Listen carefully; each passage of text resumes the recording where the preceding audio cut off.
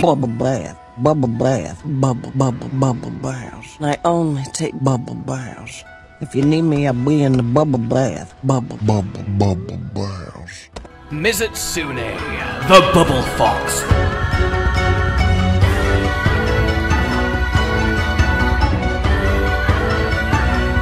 One of the most beautiful, unique and deadly monsters there ever was, and part of the Fated Four, who include Astalos, who goes, Gammoth, who goes, and Glavenus, who goes, Tailhawk!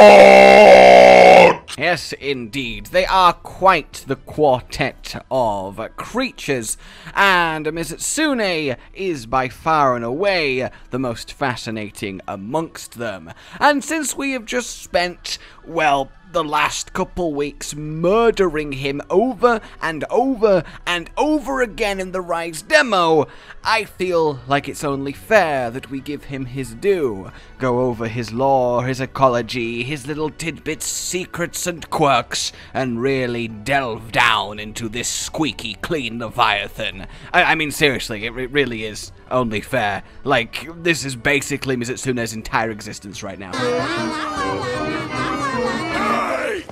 Who blew this bubble?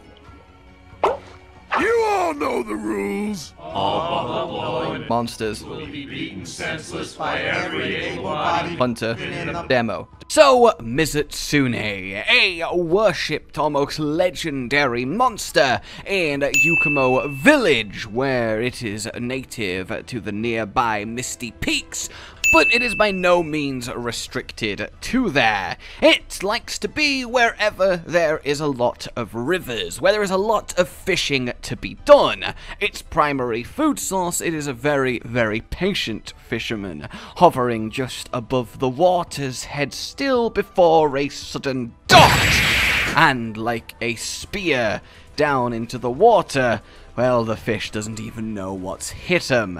That's why Area 13 on our Shrine Ruins is such a favourite location. That little pond at the back full of fish is essentially an all-you-can-eat buffet for our bubbly friend.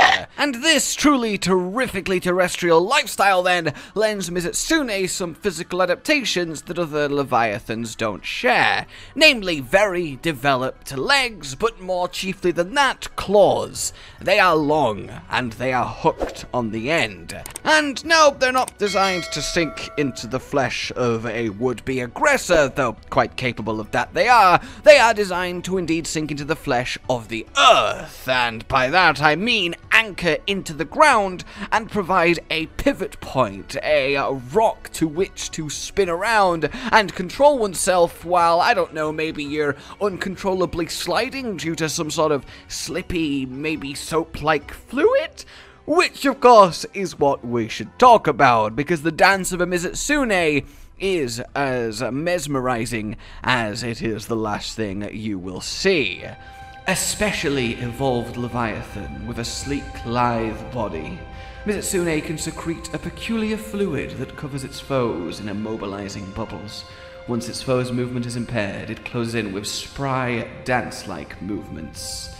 Oh yes, the bubble fox, the bubble dance, the bubble, prance? At least it would if Prance was in the demo, what the hell? So Mizutsune's body then secretes this substance, soap-like, and then when it is agitated, when it is lathered up by the bristly, quite harsh and coarse purple fur, it is now very, very slippy soap. And this, well, does act like soap. You can literally clean yourself with it. In fact, regularly hunters sell on vials of the stuff to be used for just that purpose around a village. It's a very, very useful substance indeed. But for the Mizutsune, it is the most useful because it allows it to, well, slide around, have unparalleled mobility. It is a simultaneous genius mechanism of offense and defense that plays into everything this wyvern does. Firstly, the bubbles itself, as they travel slowly, gracefully, yet purposely through the air, can coat anything it comes into contact with this substance. And if you're not built to move while covered in it, like Mizutsune is, well, it just becomes a mess. You slip and slide around the place, you can't control your limbs, you can barely control your weapons, though it should be of note that the Mizutsune in the old world, their slippiness seems to be much more potent, at least on a hunter, preventing them from even drawing their weapon, preventing them from even moving with any kind of deliberacy. Whereas the Mizutsune in the Shrine Ruins, the Mizutsune of this strange land of Rise, well, you can still draw your weapon, you can still have some control. So definitely the bubble mixture seems to be regional when it comes to Mizutsune, slight variations perhaps based on diet or locale or other environmental factors, which is quite the little fascinating difference across the species. Now, on top of the bubbles applying this quite crippling substance that at worst leaves you completely helpless as a Mizutsune strikes, or at best makes it incredibly difficult to defend yourself at all, it also is used by Mizutsune to see the world, albeit in a fairly limited manner.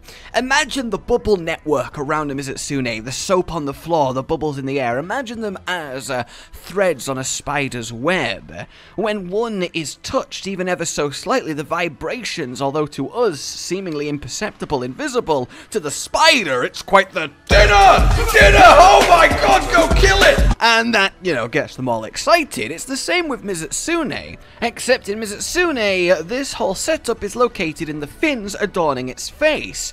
3 on each side, increasing in size. They act as little dishes to really hone in and read vibrations. If that bubble pops, and it pops on a living thing, well, that will feed back to the Mizutsune, I know where you are, which allows it to essentially sense the world all around it through the magic of soap, and not just its peepers, which is a fascinating little adaptation.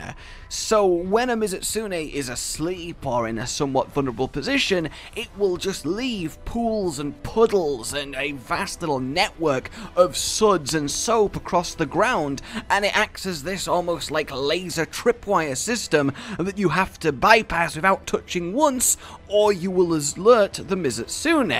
Further than that then, despite having a slightly weakened effect on hunters, the Mizutsune of the Shrine Ruins can apply this bubble blight to themselves, completely coating their body to a level that isn't normal, that isn't just their natural soapiness. This makes them slide somewhat uncontrollably, but the thing is they are adept at controlling it. They can have explosively fast, serpentine-like movements that allow them to really flank aggressors and send them reeling with slams of its body propelled by the coiling and uncoiling of its serpentine-like form. Though inherently Mizutsune is, relative to its size and even appearance, not the most powerful animal, but because of its bubble setup, because of this soapy defense mechanism, it doesn't need to be. It has a built-in way to make sure that it gains the edge in combat via these secretions. Mizutsune then are also very expressive animals. They are quite intelligent too, and normally they are very calm, and they really don't mind other creatures being near them if they don't pose a clear threat. They find it quite amusing sometimes. However, you may ask then, well, why are we murdering them all? Well, the thing is, Mizutsune, during the mating season, at least the males, go somewhat, berserk, and this berserkness, if it gets too close to a village or a human population or a trade route, can cause a lot of damage and loss of life, and so the guild sanctions a hunt to stop this particular one. The males are much more colourful, their fins larger, and indeed the fins are part of the attraction process, the females drawn to the males that have the most colour and the largest of them, and indeed these fins are part of Mizutsune's expressiveness, flushing red when angered, and softening and tinging blue when feeling a little bit down, a little bit exhausted, a little bit beaten up. The fins themselves too flattening to their head, like very much a scared animal's ears might. And honestly, in this state, it's kind of hard not to feel sorry for them. So much, please. Please just stop. I just want to propagate my species. But Mizutsune's adaptations don't end there. Much like a snake, their teeth are curved backwards, so that once it bites down into something, in order to, well, free yourself, you would have to rip huge chunks of flesh. This aids them in their fishing, much like a fishing hook curling round into the poor, unfortunate, slippery sword. Well, that's what the jaw achieves. The jaw can also then dislocate again like a snake and slowly engulf and swallow prey whole, likely to combat the fact that a lot of fish in the Monster Hunter world are very, very large, and some even as sharp as literal weapons, and really you just want to get that swallowed, not be chewing on it, and just have a good time there. It really does make the whole fishing process very, very much easier. And from this now perhaps a little bit more unsettling mouth, we have highly pressurized jets of water. Essentially, just imagine being able to spit really, really hard that it can punch dents into rock. That is what the Mizutsune do. It's what the Plesioth do as well. It's a common trait amongst many water familiar creatures. Water sacs store the liquid, and then imagining two huge hands just squeezing it really hard, rocketing it out in a highly pressurized form. A very effective way to cut down smaller foes and generally make them have a lot harder time getting close to you. This then is the Mizutsune, an elegant creature, one of normally good temperament, that specializes in a way of fighting, a way of being, this soapy substance unlike anything else yet discovered in the Monster Hunter world. It doesn't rely on brute strength, it doesn't rely on overwhelming elemental force, it simply relies on being so slippy it's faster than you, while you're so slippy you can't move in response, and really that is quite the effective way to go about surviving.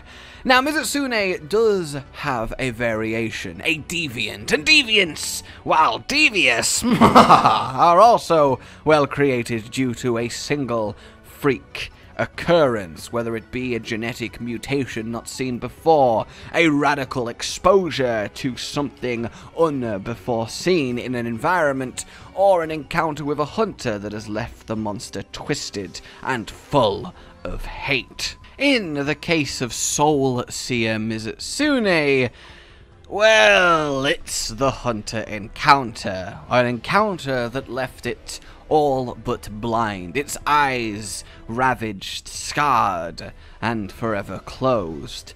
Yet it is not left crippled. It is more than capable, very much more than a normal Mizutsune, of holding its own and even competing with lesser elder dragons.